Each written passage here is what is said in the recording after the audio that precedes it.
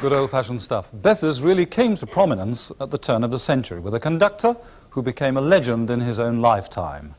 Under the baton of Alec Owen, the band won all the honours in sight. In 1892, almost unbelievably, they were the holders of every brass band challenge cup in Great Britain. They played for the King at Windsor and for the French President in Paris, and they toured the world twice, once in 1906 and again in 1909. Owen specialised in arrangements of operatic selections, and we're going to hear next a fragment of one of those original Owen arrangements. They say that the definition of a cultured man is one who can listen to Rossini's William Tell overture without thinking of the Lone Ranger.